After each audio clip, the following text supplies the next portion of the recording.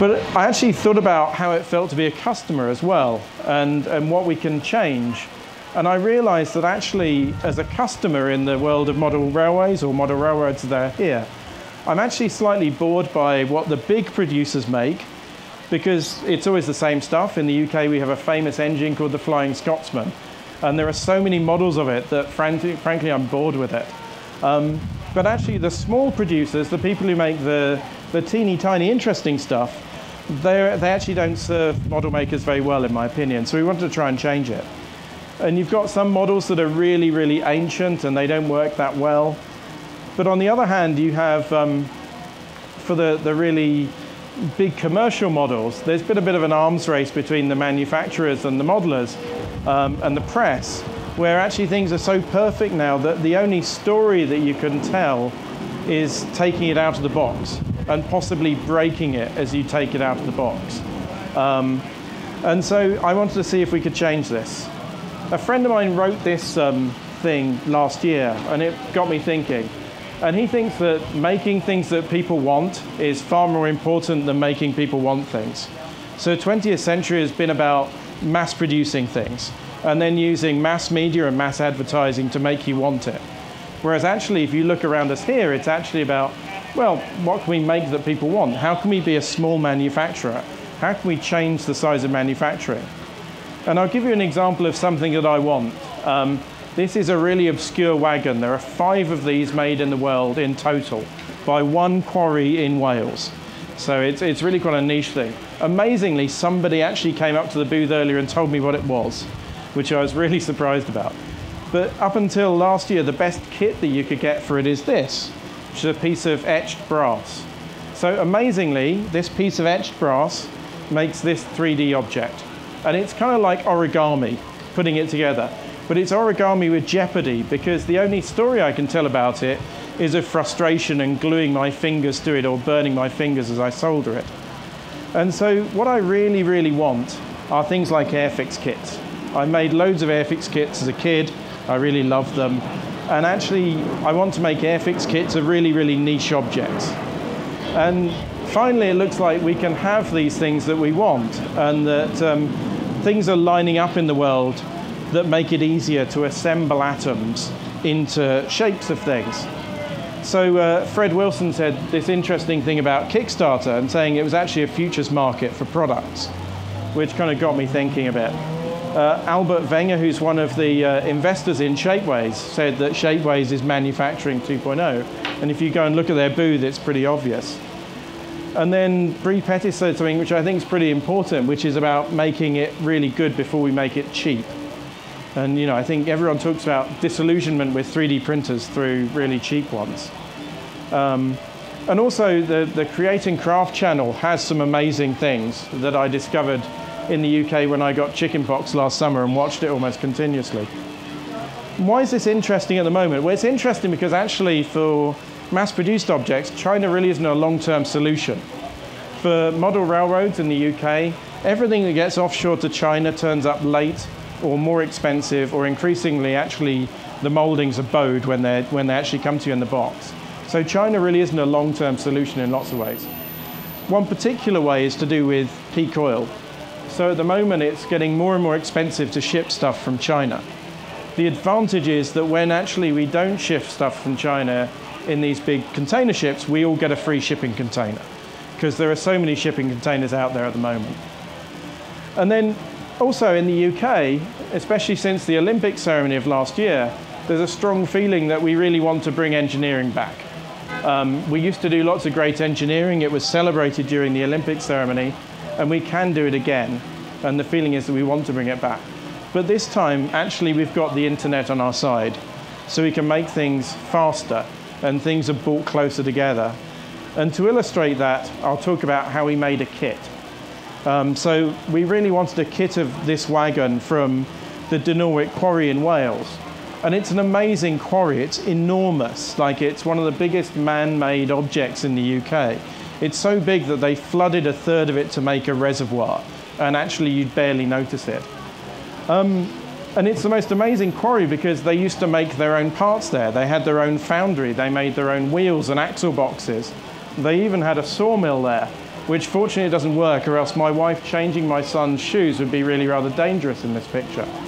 So we went and we measured some of their wagons really precisely. We took loads and loads of measurements and hundreds of pictures. We measured all of the parts, and we really got to understand how they made these wagons. And then we found someone on the Shapeways forum, a really great guy called VJ Paul, and we said to him, could you make us a kit? And so for starters, the internet had brought me and VJ together. Without him, before the internet, I'd have searched through the yellow pages for decades to try and find a 3D modeler. So that's quite amazing. And within 2 days, he'd actually made this representation of it. He'd made us this prototype kit. And actually, our plans are now more accurate than the published plans for this. So we're actually backfilling all of the sort of catalogue of measurements and plans with what we're doing. And with it being a kit, we wanted to know how you'd put it together, how you'd make it. So we coloured up the different parts we wanted, and VJ split the CAD file into different bits, and we got a sprue of parts. We sent it off to Shapeways, and within sort of 2 weeks of us wanting to do this, we had a part that was in production in Shapeways. We had a kit in production, which appeared in the post, and within a month of us starting this project, we actually made one. And that was the most amazing feeling in the world, to have commissioned a thing that you've wanted for years and have it turn up in the post in plastic and you can make it. It was amazing. It now means that we can make tens of them, hundreds of them. And it's got an incredible feeling. And then, of course, we took it back to Wales to meet its big brother and sort of did a few silly photos. The cool thing about this, though, is that you can make them whatever size you like. So one of the big problems within model making is that these things come in one size due to injection molding costs. So all of the tooling to make all the things on this page, if we did it with injection molding, is around $50,000. And so for a wagon that was only used by one quarry in Wales, we're not going to do that. But 3D printing lets us make them any scale we want to. So we then started thinking, well, this is kind of interesting. I wonder if there's something in this. And we started thinking about lots to do with user centricity. I've worked in the web for a long while, and so the first thing you tend to do is think about users and what they want. So we tried to work out what the parameters were about model making and user centricity. So we felt it was about choice, so how big, how complex, and 3D printing hits that really nicely.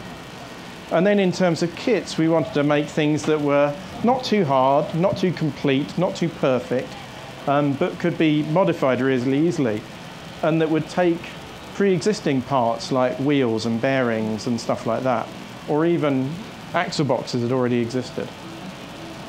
And then we started thinking about community, and we're now building a website which has got a community there where people suggest what they want kits of, and then if enough people want them, we go and make them.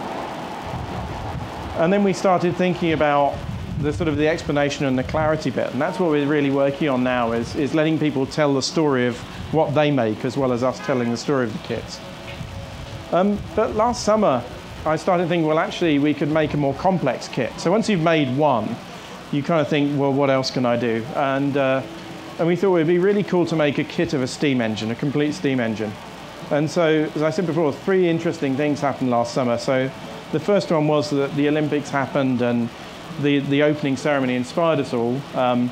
I got chickenpox, which as an adult means that you spend a lot of time sleeping, and the rest of the time you don't go to work and you have time to think. And something quite amazing happened in the world of British Railways, which was these 3 quarry locomotives came home to Britain. So amazingly enough, they'd been shipped out to the US by an antiques dealer. They went to a museum. They stayed in the museum, in the sort of the archives of this museum that never happened, for about 45, 46 years. And then eventually it was decided that they could come back to Britain.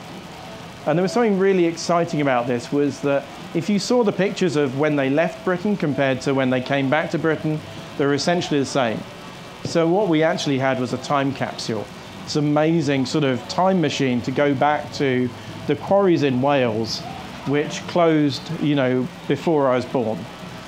And when you restore steam engines, lots and lots of things happen to them that make them not quite how they are when you start. You replace loads and loads of parts. And so we decided that we had to spend some time cataloguing these amazing steam engines that came back before they got taken apart again as part of this process.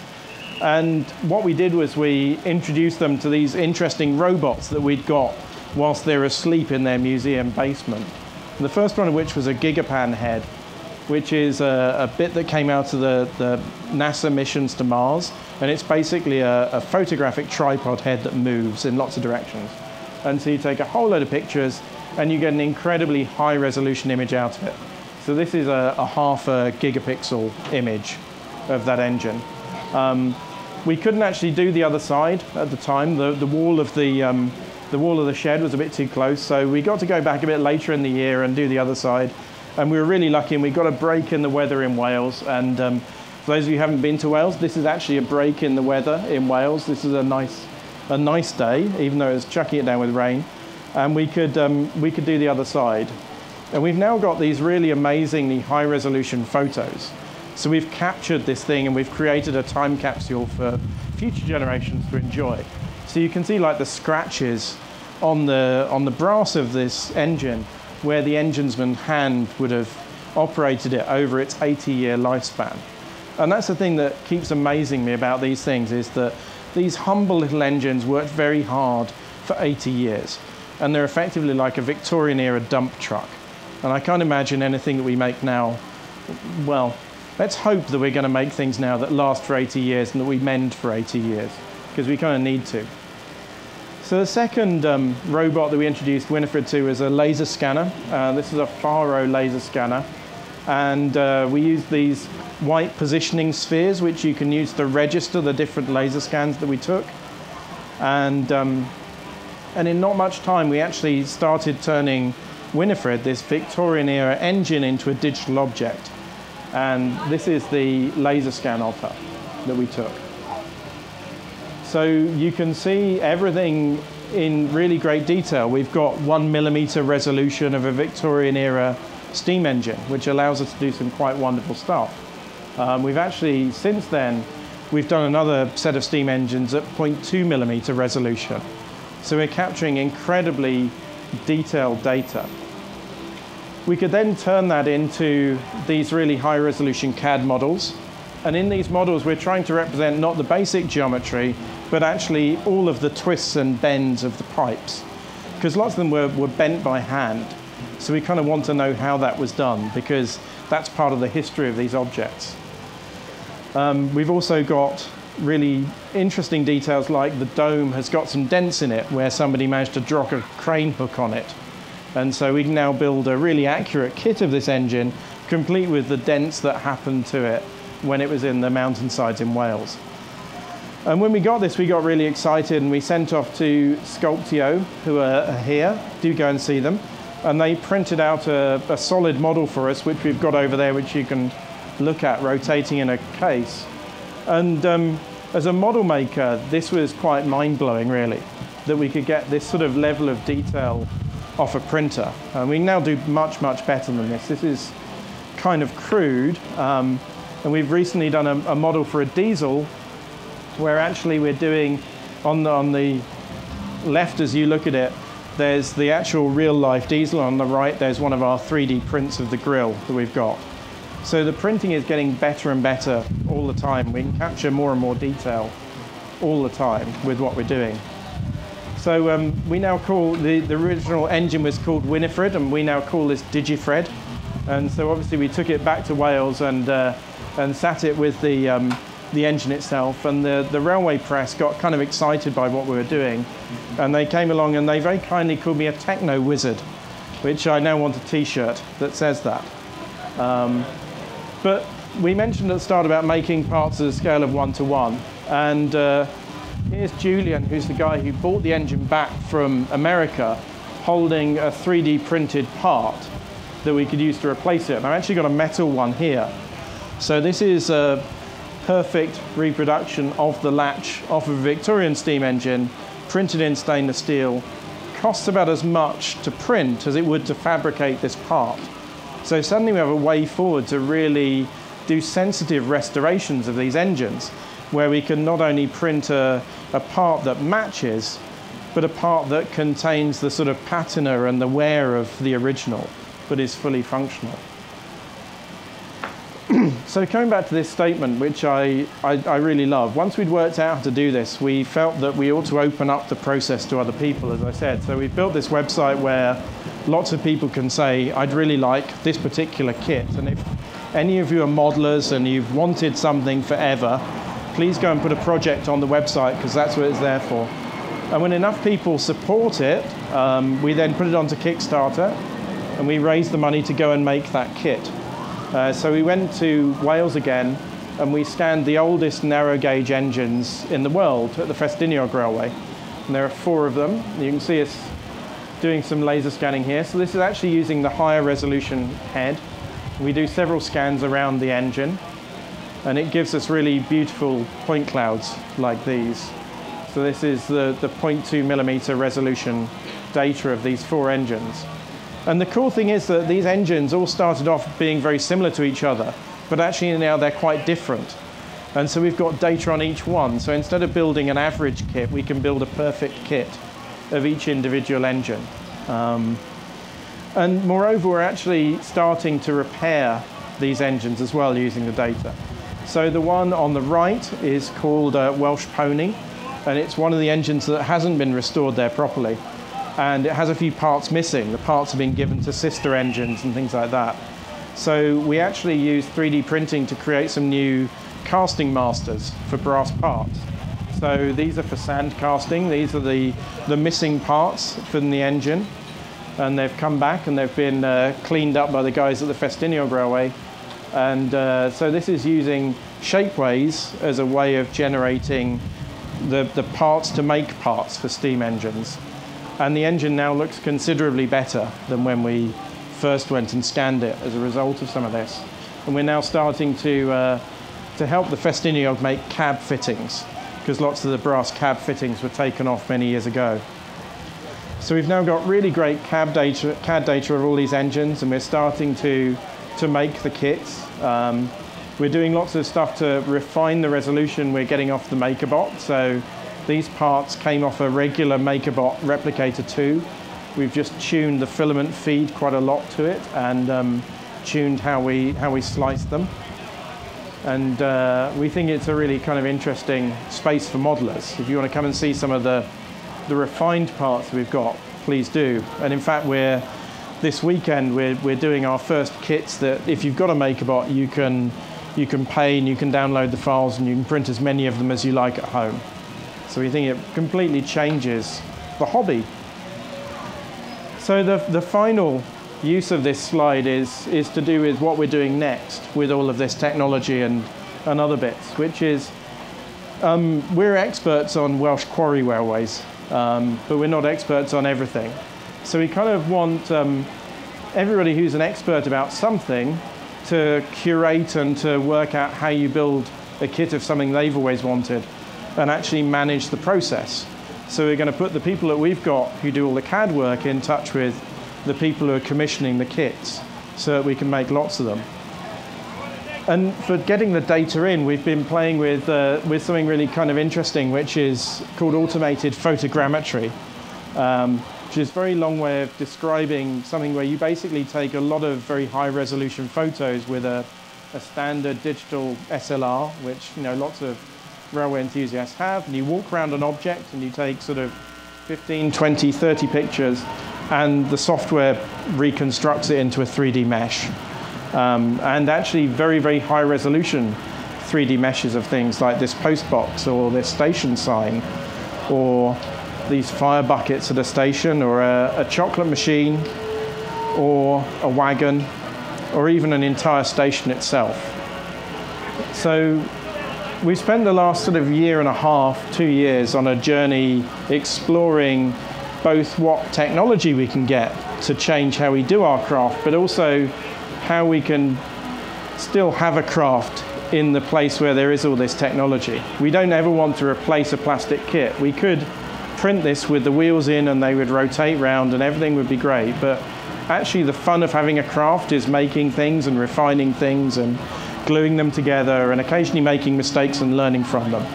And that's certainly what we want to do. And we want to get more kids into it, which is why if any of you are from a school in the US, you can come by our booth and we'll give you one of our download cards, and you can then print out one of our kits on your school printer. I just want to say a few thank yous to nobody that you'll know, but people who've actually made this all happen. VJ designed our kits. Digital Surveys are the lovely people who did all our laser scanning. They normally scan oil rigs in the North Sea, so scanning a steam engine and a nice dry shed was a bit of a treat for them. And then Julian Burley is the guy who brought the engines back. And we need to thank all of the museums who've helped us. One of the things that we're doing with this project is, out of every kit that we sell, we're donating back to the museums so that they can keep doing what they do. They've created an amazing time capsule for us all to enjoy and explore. And so I think it's only right that we now use the technology that's all around us at Maker Faire and our skills as makers to help them in that mission. And thank you very much. I've got a few minutes for questions, I think, if anyone has some. So about 4 minutes. So.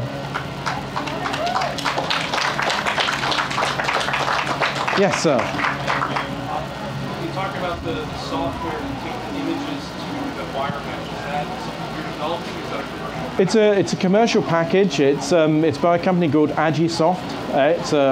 They're a Russian company. You can tell it's very well-designed Russian software because it runs beautifully multi-core straight out of the box. And it's called Photoscan. The thing that we're doing at the moment with it is we're getting it to work on cloud services, so that we can provision really, really big machines at a moment's notice to do the scanning, because it takes about sort of 20 hours of a quad-core machine to do a bench. So we want to try and make that scale a bit better. But no, it's a commercial package that anyone can buy. Any other questions? Cool. Our booth is just over there. It's within walking distance. It's sort of the sort of far right corner of that tent that looks like it's about to take off at the moment. So you can follow me over there. That's brilliant. Thank you very much for coming. It's been a real pleasure to be here.